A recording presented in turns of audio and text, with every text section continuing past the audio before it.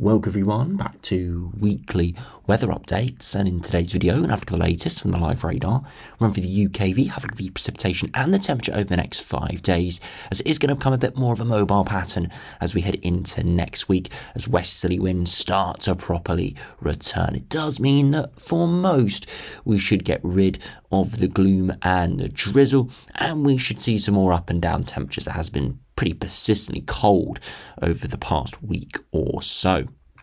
As we head into the longer range for the first or final full week before Christmas, it does look like, as said, it will be a fairly mobile Atlantic pattern, oscillating between colder and milder sectors. Could see some quite big areas of rain, some stronger winds, and because of this higher mobility, wouldn't even rule out the possibility of another quite severe storm system. And if that did occur, it could get pretty lively indeed for the lead up to Christmas.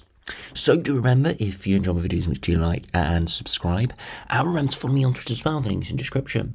Now, if you start on the live radar, you can still see it is fairly dry at the moment, especially further southwards, but we've still got a lot of gloom around. It's pretty moist with low cloud, and there are big areas of light to moderate drizzle. Some of this sort of crops up on the live radar, some of it doesn't. So even areas here that have not got any green here indicating precipitation, there is still quite a high chance that drizzle passes through, and it can be quite heavy at times, can be quite soaking, but most of the time it's just that thicker cloud. You can see further northwards westwards, a bit more in the vein of precipitation starting to move in, which again is signs that we are seeing more mobility, more of a stronger westerly wind, which hopefully is the beginnings of that more mobile pattern into next week.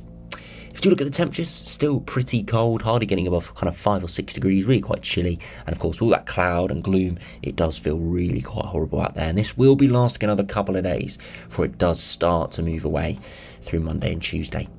Now, if you look at the latest UKV now, you can see that gloom and cloud persisting through rest of Friday. Into Saturday, still gloom further southwards, but through Saturday evening into Sunday, we start to see a bit more mobility, but still cloud and gloom will persist. It's really, though, into Monday. Look at that, much clearer skies into the afternoon as we start to see some slightly drier air moving in, and you can see that continues into Tuesday and Wednesday. More mobile, which does mean there will be drier slots, there will be some more sunshine, but unfortunately it also does mean that there'll be areas of heavy rain and also the risk of some stronger winds. So we do get the upside of some of those sunnier, dry conditions, but equally we potentially will see some more heavier bouts of rain. If we look at the temperatures now, you can see as we head through Friday afternoon, look at that, only 5 or 6 degrees.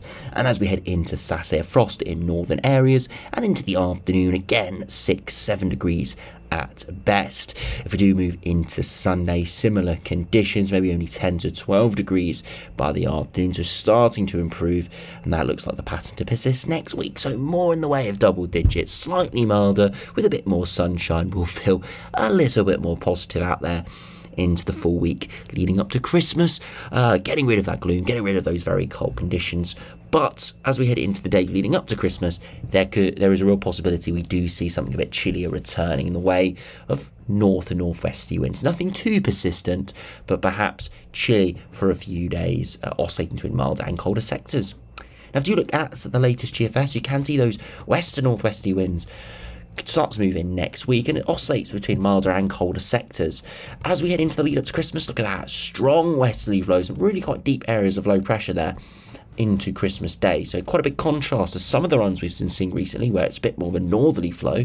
There's a very strong northwesterly wind. Look at those upper air temperatures, trying to pull in some really quite cold air, but of course taking a very long sea track, we won't actually be pulling in much of this cold air. See, it does lose a lot of its intensity as it moves in. What we're more likely to see is a very strong temperature contrast, and that equals exceptionally heavy rain there through Christmas Day, unfortunately. So it would be a pretty horrible Christmas Day, and of course very strong winds would be around with these areas of low pressure as well. So not ideal at all. Into the subsequent days, we stay with this west and northwesterly wind, and again it does look like it will be chilly and unsettled there between Christmas and New Year. It's still too far away to say with any real deal of certainty, but at the moment this is the favoured pattern. If you compare to the GM, It's broadly very similar, high pressure in control at the moment. That westerly flow returns next week, and then we see bouts of northwesterly and even northerly winds at times that lead up to Christmas, but generally not expecting anything too mild or too cold. All really hovering around average, below average for a period of time, maybe above average for a period of time. Real oscillating, as I said, up and down conditions. If you compare it finally to the ECM WF, again, that westerly flow returns next week. Perhaps a bit of a northwesterly wind moving in for a time. And then right there, lead up to Christmas, quite a long, far-fetched northerly wind, but it's not really accompanied by any major blocks. So it would be chilly, frosty for a couple of days, before eventually those westerly winds return. And again, for Christmas Day, quite a big, deep area of low pressure to our north. Could be pretty lively there for that, for Christmas Day, Boxing Day. Could even be a named storm if that stays at that intensity. So that is something we do need to keep an eye on. Equally, if that clears eastwards, we see a bit of mid-Atlantic ridge with the strength of those winds, how tight those isobars are. Wouldn't be surprised if we actually saw some colder air getting pushed in behind it. But again, we'll have to wait and see. If you look at the latest ensembles, you can see the oscillating pattern over the next week. Chilly over the next couple of days, much milder as we head into early next week. Chilly again late next week, and it stays pretty cold there for the 3 or 4 days leading up to Christmas. And then around Christmas into the days following. Quite a big spread between slightly above average, slightly below, but not really seeing massive deviations. Haven't got any severely cold runs, haven't got any massively mild runs either. Kind of hovering around average, probably favouring slightly below average there, especially sort of the lead up to Christmas. But you can see it's getting down to kind of -3 to -5 degrees at 850 HPA. So cold, but not cold enough for widespread winteriness. As I know some people, of course, would be wanting that around the Christmas period. You can see with the 2 metre temperatures, it's chilly over the next couple of days, slightly milder next week, 10 to 12 degrees, but it won't last too long, maybe 3 or 4 days. And then into the days leading up to Christmas, back down to kind of 4 to 6 degrees. So chilly, below average, but nothing amazingly cold, of course. If we need snow or something like that, we need to be a few degrees colder, maybe only 2 or 3 degrees by day. And of course, if we look at the dew points, you need the dew points to be more below freezing. You can see here there's quite a few runs still above freezing, which does put that in a little bit of jeopardy. So definitely a possibility of something colder, maybe a bit of winteriness around for the days leading up to Christmas, but not expecting anything too major at this stage. Of course, it could evolve, it could slowly get a little bit colder over the coming days, could be a bit more of a stronger high pressure system in the North Atlantic. That is a real possibility, but at the moment, we can only really talk from what we're seeing with the latest runs, and that is for a chilly but unsettled pattern there for the lead up to Christmas. And finally, if we compare to the ECMWF ensembles, it's broadly very similar. Very up and down over the next couple of days, slightly chillier than average, lead up to Christmas, but pretty similar in terms of not too much deviation from average. There are a few runs 5 degrees colder than average, and there are a few runs 5 to 10 degrees above average, but nothing really standing out through that Christmas period.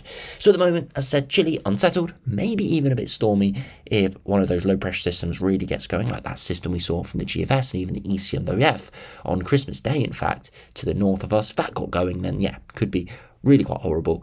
But at the moment, chilly, unsettled, temperatures mid-single digits. That looks like what the recipe we're going to see. Kind of not the best of anything, really. Not cold enough for winteriness, for snow, for that kind of Christmas feel, but then not mild enough for you not to need perhaps even hat and gloves and things like that. So kind of in between, cold, but not very cold. And it does look like it will be pretty unsettled as well. So thanks for watching. Hope you enjoyed. Subscribe if you're new, and I'll see you again for another video soon.